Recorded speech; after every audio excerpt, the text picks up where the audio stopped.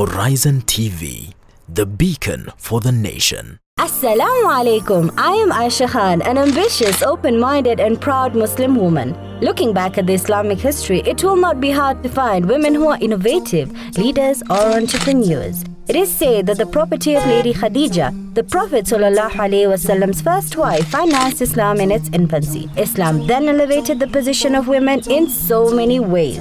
Join me as I set out to go on dates with Muslim women from all walks of life to find out who they are, what they do, and what role Islam plays in their lives. Assalamu alaikum and welcome to the Meet and Greet show with yours truly, Aisha Khan. There is this rare disease that was synonymous with the rich, but today affects the common man. A disease whose cure is unknown and if known is pretty expensive. Well, today I am at the Aga Khan University Hospital to meet an oncologist by the name Dr. Sitna. It takes courage and lots of hope to save people's lives on a daily basis. Dr. Sitna has been a full-time faculty and consultant oncologist from the year 2013 till date at the Aga Khan University Hospital, Nairobi. She is also the chair of the Kenya Society of Haematology and Oncology, KESHO.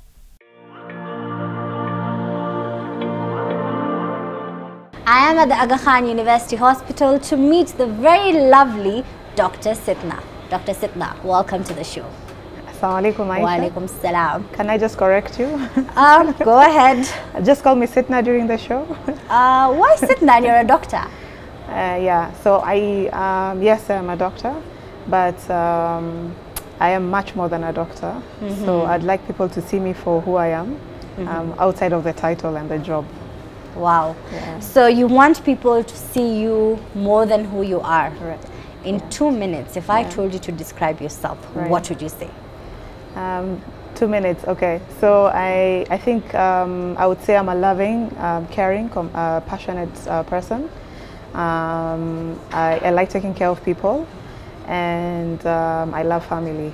So that's what I would say. Yeah. I can attest to that. I feel all this love, all this compassion coming my way. Now let's talk a little bit about your educational life. Were you always this bookworm?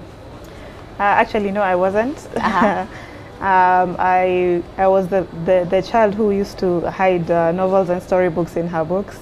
Wow. Not really the bookworm, maybe until university. Yeah. Not really a bookworm. Yeah. Okay, so tell me about your journey into becoming the doctor that you are today. Yeah. So in terms of education, of course, the 8 years of primary school, which I did in Nairobi, and then I went to high school in Shags in Boni for 4 years, and then for medical school I went to University of Nairobi for 6 years. And then I came here to Aga Khan to do my master's in medicine for 4 years. Wow, that's like over 10 years. Yes, so yeah. Yeah. So wanting to become a doctor, was that your lifelong dream? Not really. It was actually when we were going to, before going to university, a friend of mine said, oh, I want to become a doctor. So I said, I want to become a doctor too, so that we could go to university together. To cut the long story short, I went to medical school and they didn't. But anyway, it worked out well. I'm happy to have become a doctor. Yeah. Wow, you spent so much, time in university, studying. Right. Like over 10 years, you're just there. Did you have a social life? What I would say, the last 4 years, when I was doing my master's, there wasn't much of a social life because we were doing shift calls, 36 hours every 4 days. So if I was not at work, I was at home asleep. So there wasn't much of a social life for those 4 years. Yeah. Wow. Yeah. So there was this time in your life where you are not very much into the deen, but it came a time in your life where you embraced Islam. Yeah. Tell me a little bit about that phase, because it was in university. Right. Yeah. So I mean, I grew up in a Muslim background. Went to madrasa. But I think during our time, kids weren't like now where schools, most people are wearing hijab and trousers. It wasn't that time. And it wasn't like something forced for us to do. But in university, I kept thinking to myself, why am I saying I'm a Muslim and I'm not really practicing Islam? I'm not doing the things that I'm meant to do. So I read a lot about it and got encouragement from my friends and started wearing hijab just before I finished my medical school. Yeah. What do you think could be the problem as to why us as a society, we call ourselves Muslims, but really we don't look into our deen as such? I think maybe it's the foundation. A lot of time girls are told to wear the hijab and they're not told why they should wear the hijab. Like what is the true reason why you're told to be modest? It's just forced on you. You're told wear it, if you don't wear it, this is going to happen to you. There's always like negative connotations attached to it. So there's a negative thing that if you don't cover yourself, you're this or this or this, but not actually saying, but when you cover yourself, there's this benefit. And I remember when I was in the UK with a friend of mine from Kenya, and this is where some of the true, benefits of wearing hijab came to me.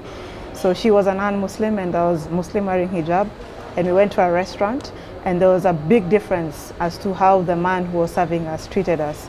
So he was very respectful, very, nice to me, and he was very flirty with her. So I said, really big difference, and this is the true reason why we should, wear hijab. Wow. Yeah. In your years of study, was there any one person that today you look up to, and maybe who changed your life and, it led you to want to embrace Islam even more? Yeah, so one of my closest friends, she's called Fathia, she's a pharmacist now, and she was like, not just the hijab, but niqab throughout class, throughout work. And she still embraced me as a sister, even when I was wearing my short skirts and low tops. Truly slaying. Truly slaying during the, yeah, truly. And she was just like, you're my friend, we used to talk about normal stuff, and never once did she tell me wear hijab. But just from her example, that's what took me to Islam. So this actually goes to show it's not about, the outer is important, it is written in the Quran, but it is more about having a clean heart, and that is what pulled you towards Islam. Yeah, exactly. There's so many people who wear hijab, but in their hearts they're not the true...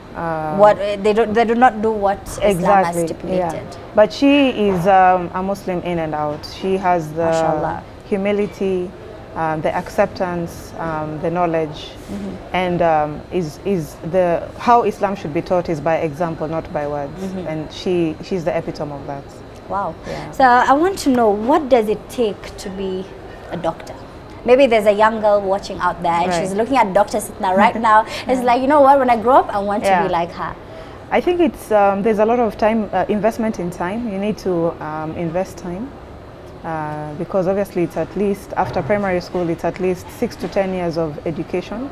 So there's a time investment, and that time... So for you it's just not 844, it's 846 plus whatever number of years you're going to do. And by the way, for medical oncology, I went to school for an extra year and a half. That's for specialization now. Yeah.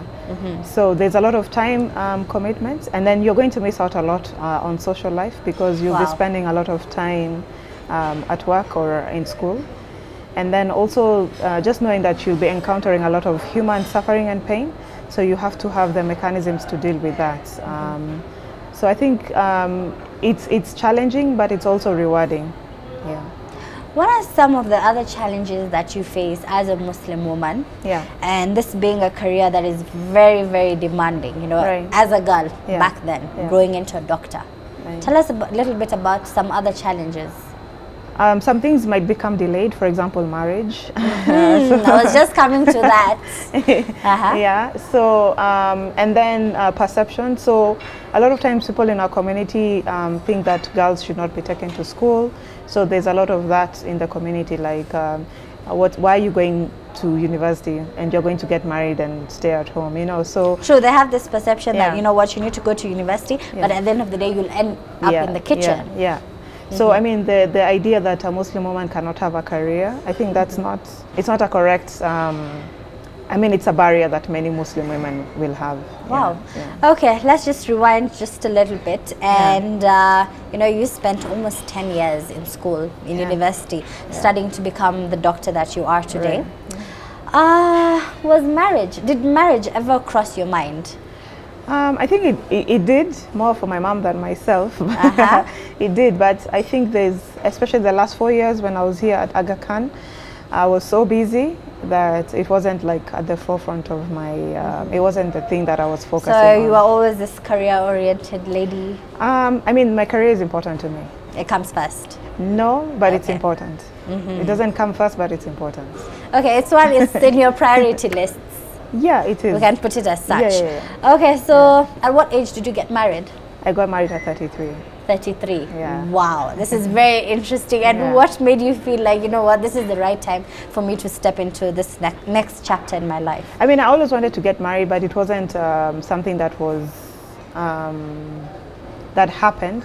But I think it happened at the right time for me because I had finished almost everything in terms of education. So it was work, and so it was easy for me to balance my work and my life at the time that I got married. So in as much as it was late according to normal people getting married, for me it was perfect timing. I think Allah just gave it to me at the right time. Yeah. Well, we're going to get a bit personal here. Yeah. So how did you meet your husband? So we had an arranged marriage. Wow. And for me it's something that I wanted. I didn't want to go through dating and all that. There are a lot of heartbreaks involved. Yeah, so and I think I had reached a point in my religion where this was the right thing. So as you grow in your deen, you start seeing the value in certain things, and for me this is what I wanted. Through the help of friends, we got introduced and had meetings that were supervised, and what I was looking for was someone who was religious in the sense that they were praying 5 times a day, they believed in Islam, and they were practicing Islam. So for me, I think that was the biggest thing that I wanted, and that we shared a few common values, which we did. And after a few visits, we said, fine, let's get married. That's still the deal. Yeah. When I met my husband, just by his personality, I said, this is probably the right person. Wow, mashallah, God guided you. Yes. Of course, you have to pray istihara and just put God in that, in the decision. puzzle. And it's not perfect. You know, like there are arranged marriages that work and there are arranged marriages that don't work. Just like the way when people date, there are marriages that work after that and there are marriages that don't work. So a lot of it is putting Allah first, working hard at it, giving it the attention it deserves. Yeah. Many people have this perception that when a woman gets married, it is the end of her career. How true is that? And that's why you have to choose your spouse first. So one of the few things that we talked about upfront was that I'm working, I'm going to continue working, that's not going to change. And he was like, yeah, go for it. So you have to have this discussion before and just be upfront about what you want as a person. Yeah. Wow. Yeah. Well, Dr. Sitna, you know, you're a very serious person because we know you as doctors. You know, we have this perception that doctors, oh my God, they're so serious, they're so straight. Which is not true. Really? Well, we will be taking a short break, so do not move a muscle, because in the next segment, we will get to find out what Dr. Sitna does for fun.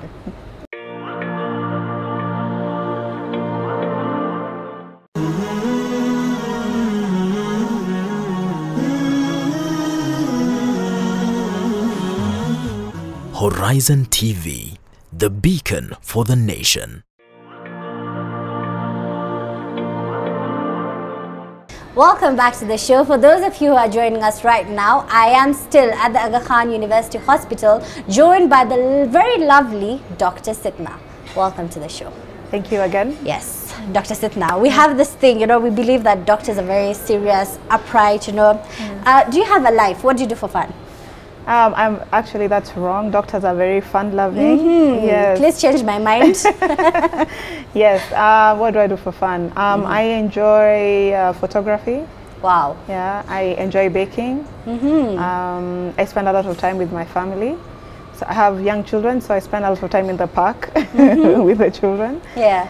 Yeah. Doctors do. Actually, it's amazing, but doctors do a lot of stuff. Most doctors do something different. And that's very helpful to get, you know, the stress out of life. So we do a lot of stuff. Okay. Yeah. So I want to dive into the whole aspect of cancer, the treatment, and you know, it's just becoming like this very rare disease that has no cure. You know, we know nothing about it. Well, before we get into that, you know, there's a lot of noise that is happening behind us. Yes. Why is there so much construction going on here? Yeah, so it's very exciting. We are getting so the construction is because we're getting the first top of the you know, food chain diagnostic machine, which is the PET scan. So we'll be probably the first country in East and Central Africa that has a PET CT, which is very helpful for cancer diagnosis. Wow, that is amazing. So you just mentioned diagnosis. Right. Now, is there any definite cause of cancer? Because there's this thing, you know, don't eat noodles, don't drink Coke. Don't eat junk. Is there any definite cause? So for majority of the cancers, we don't have like this is the cause, but there are some cancers that are associated with viruses. For example, liver cancers are associated with hepatitis B and C, and then cervical cancer, which affects a lot of women in Kenya, is actually preventable because it's associated to a virus called human papilloma virus that is preventable using vaccines. A lot of cancers come about because of HIV infection. So that we know that there are cancers that are related to viruses. And then there are cancers that are associated to genetic problems, and those usually run in families, but those are not your most common. They account for about 5 to 10% of all the cancers. There are other things that we know can cause cancer, like smoking. So smoking is the biggest risk factor for cancer. Yeah, and it affects, many cancers are brought about by smoking, like cancer of the lung being the commonest, cancers of the intestines, and the feeding tubes. Smoking like cuts across most cancers as a key cause of cancers. There are certain foods that make cancer more likely. They're not a direct cause, but they cause... What are those foods? So usually things like meat, so like nyama choma. When you cook meat normally and you remove the fat, should be fine if you're eating it in moderate quantities. But nyama choma in large quantities associated with stomach cancer. Really? And it's so nice with the kachumbari. Yeah, but if if you're taking rarely, it's okay. But if you're taking large amounts over a long period of time, that is associated with stomach cancer. And then before we used to have fridge, most people used to preserve their meat using salt. So a high salt content in your food. Yeah. Of course, there are other things that are helpful, like eating fruits and vegetables. They don't completely remove cancer, but they help. So they help to prevent. Yes. Okay. There are very few doctors, you know, who actually specialize in oncology, especially Muslim women. You're amongst the very, very few. Now, I want you to tell me what actually led you to specialize in oncology and not in any other specialty. So when I was here doing my internal medicine in terms of my master's, that was kind of like my first full exposure to cancer patients. And we had this really good oncologist who is my mentor and my colleague now. Wow. So he kind of made it so interesting, like, you know. And then also oncology is like a really huge field. It's expanding rapidly. Every new day there's a new drug that's being developed. New market into it. So it's like we are learning so much more about cancer every day, and we are getting more and more treatments. So that, you know, before people will be like, you have cancer, you're dying tomorrow. Right now we have patients in clinic who've been alive for 10, 20 years, you know, 5 years. And even if they still have disease, they have a life. They're not like, you have cancer today, you're going to die tomorrow. So there's so much technology and advancement in oncology that it's a truly exciting field. So for me, having that mentor at that crucial time when I was deciding what to do, and all the things that have been happening in the last 5 to 10 years made me just choose this line of work. Let's go back. During your time as a trainee here at the hospital, was there any one person, like any patient that you remember till to date during your experience back then? I mean, I remember all my patients. I think there are those patients that I remember because their cases were so sad and they died. And then there are those patients that I remember because they lived for so long. So when I was training, we had a young boy, he was 12, and he had cancer of the bone.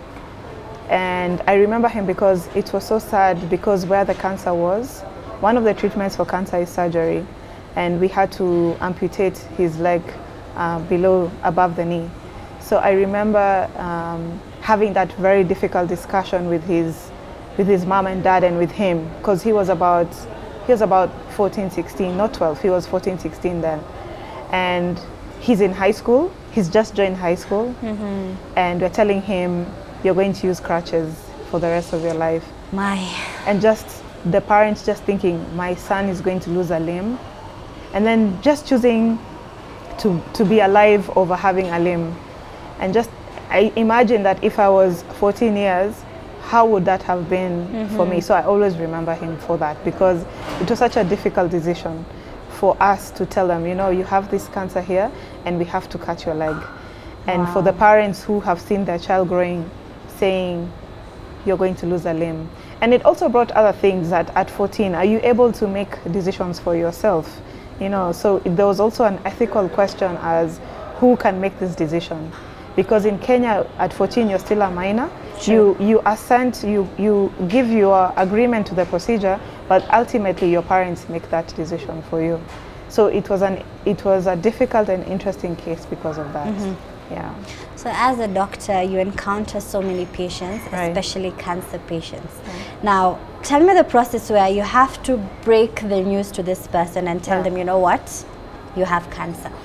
How do you, because I presume you have to be a psychologist, again preparing this person, you have to be a doctor. Tell me about your emotions.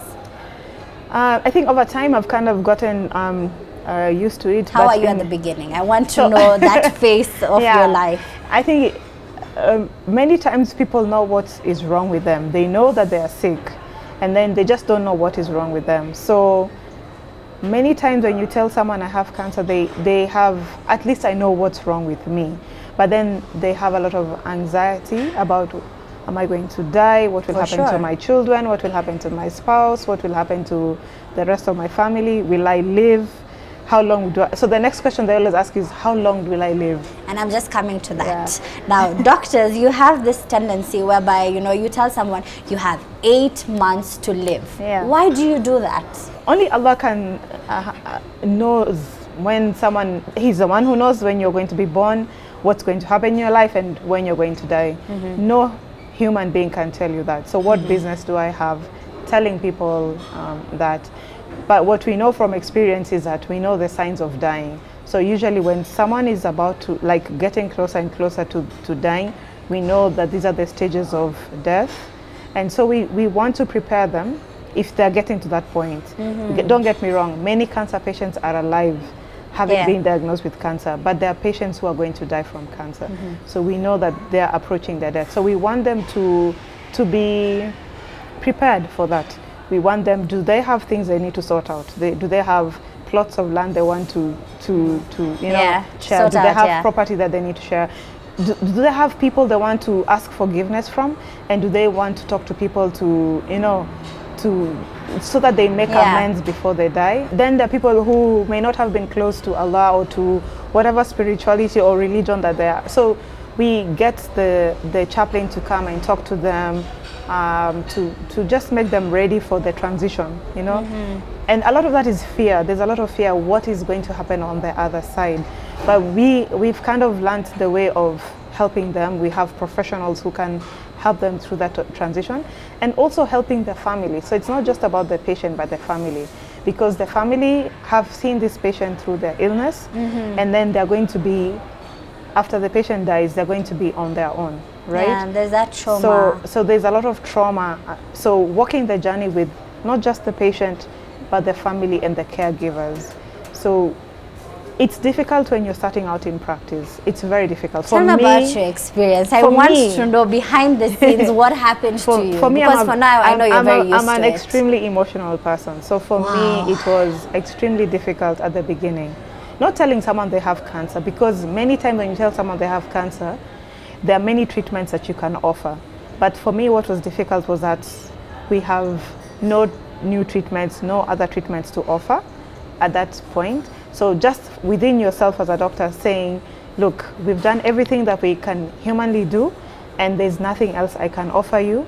I can offer you pain control. I can offer you comfort. Just something for survival. I can offer you comforting words. I can bring your family together. I can make your transition.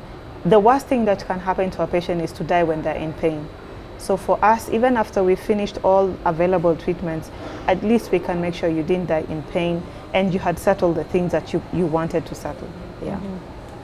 Well, they say, you know, cancer is there, Yeah. but to me, I want to pose a question to you. Is cancer a global lie? Are doctors using to financially gain from this? Because it is pretty expensive.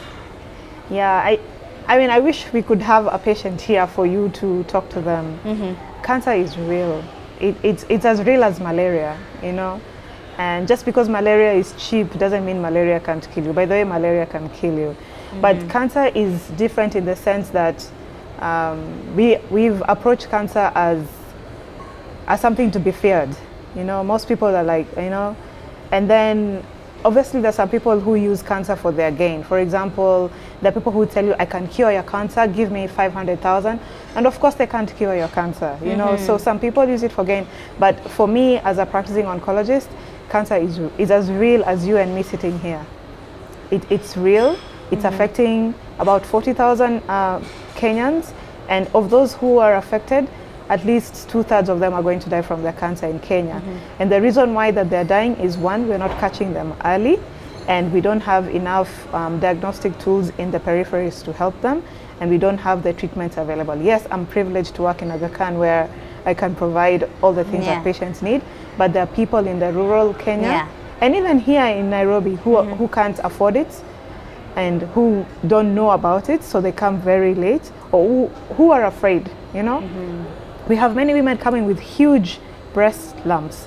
They've had them for years, you know, and it's just like a mass that's fungating. And you're like, where have you been all this time, you know? And they're just so afraid. Sometimes they're afraid of losing their breast. They're afraid, I don't know, you know, but cancer is real, to answer your question. Very real. So cancer is associated to be, it was associated to be the sickness for the rich, okay? But today it is affecting anyone and everyone. Now, that local mwananchi, you just said how the rich can afford it because it's very expensive. Now, what about that local mwananchi there in one of the slums and has no money? What happens to that person? So, I mean, for the local mwananchi, the thing that has changed in recent years is that the government is really committed to alleviation of pain and suffering for cancer patients. So if you have things like your National Health Insurance Fund, almost all public hospitals have the ability to at least diagnose you with cancer. And even if they can't, they can refer you to the referral hospitals.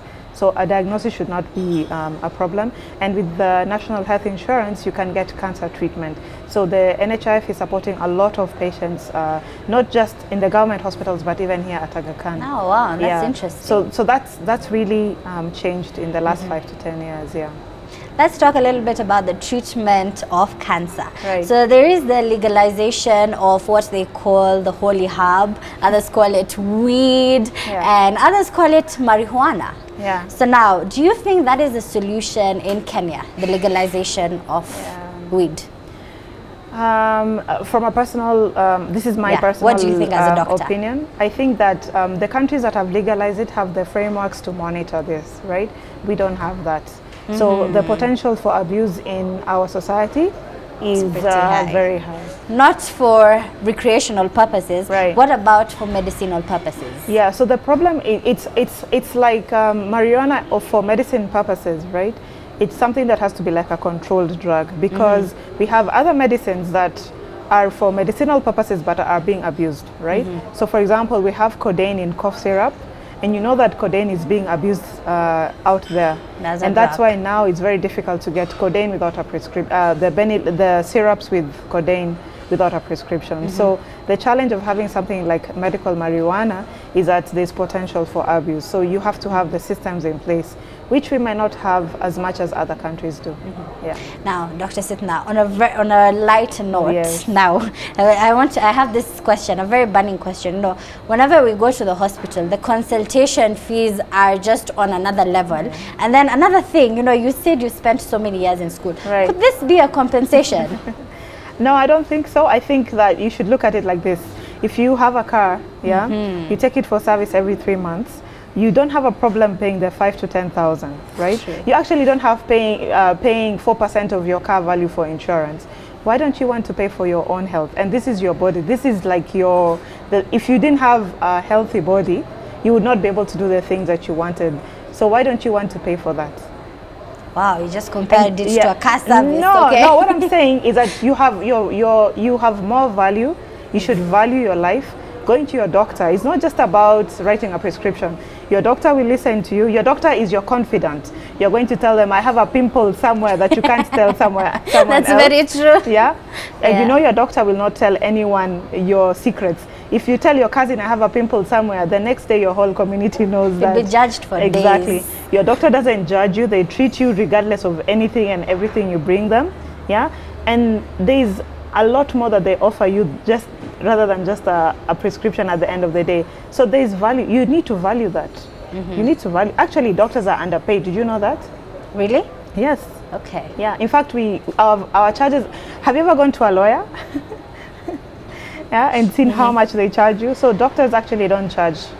Yeah, it's value for money. That's what I would say. Okay. Yeah. To wrap up this show, yeah, what message do you have to tell Kenyans out there, young girls aspiring to be doctors just like you? Right. I think for us Muslims, you can be a Muslim woman practicing your deen and still have a career. It doesn't mean that you can't do that. You respect yourself, you respect the people around yourself, and you believe in your faith and have faith in Allah. You can do both. I think that's my first message. The second message is that Muslims, and especially Muslim women, don't really like taking care of yourselves. You need to take care of your health. One of the challenges we have is cervical cancer in Kenya. It's completely preventable. You can get a vaccine and you can get your pap smear and your checks, and you can prevent this cancer that's killing lots and lots of women. So that's my message to women. My message to the men, hey, the men, you have not been left behind, is that you need to take care of yourselves, because many times men don't like going to hospital, right? They wait until it's too late. You need to take care of yourself, so that, because you are our head, you need to be able to take care of yourself to take care of us. So, I mean, I think that would be our challenge to Muslim men and women. What is the way forward for cancer in Kenya? I think the way forward is not to fear it, to spread the message that there are some cancers that we can do a lot about, and you need to get involved, and you need to go and get yourselves checked and screened.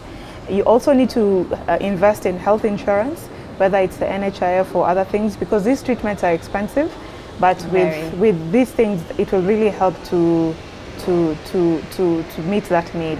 Yeah, that's what I would say.